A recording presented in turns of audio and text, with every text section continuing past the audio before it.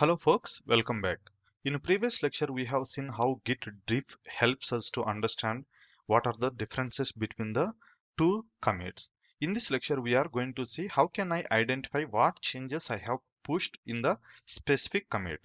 I don't want to compare two different commits. I just want to see what are the changes I have done in the specific commit. In that case, we can use a command called git show. Okay, this is the command which helps us to identify what are the changes we have pushed through a commit. Before that one, we need to find out the git sha code, that is git log.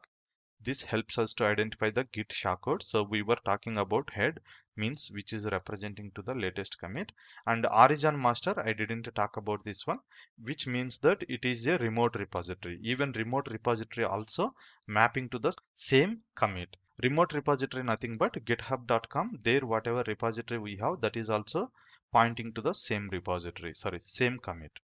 All right, now I want to execute git show command. For that, git show, I'm going to take the latest commit, and this is the SHA code. So I'm listing out the latest commit SHA code.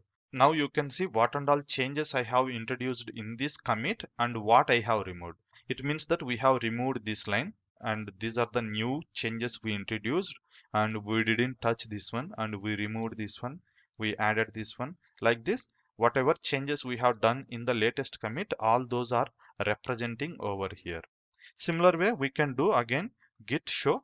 Instead of using SHA code, I can just give the head as well. Okay, git show head. This is also going to give the same output. Why? Because head also representing to the same commit. Now I would like to know what are the changes I have pushed previous to previous commit.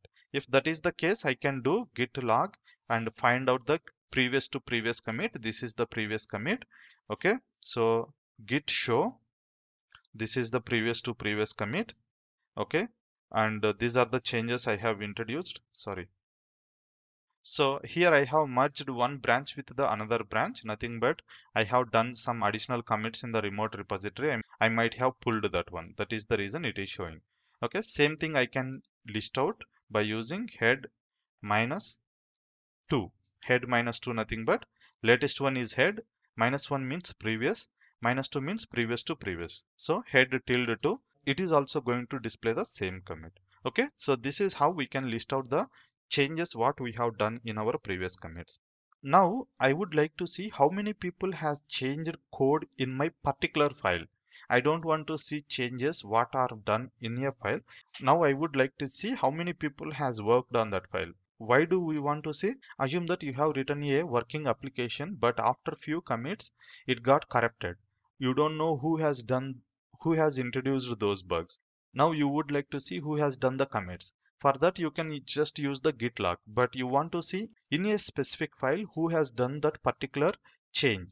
In this case, we can use a command called git annotate on the desired file. Let's take that I want to find out who has changed my Jenkins Docker file. Okay, let's take the Jenkins Docker file. So we can use git annotate. Okay, git annotate followed by the file. If I give this command, it is going to list out who has created each line of this file. If I take the first line, okay, in this file, let me display that file as well so that you can understand clearly.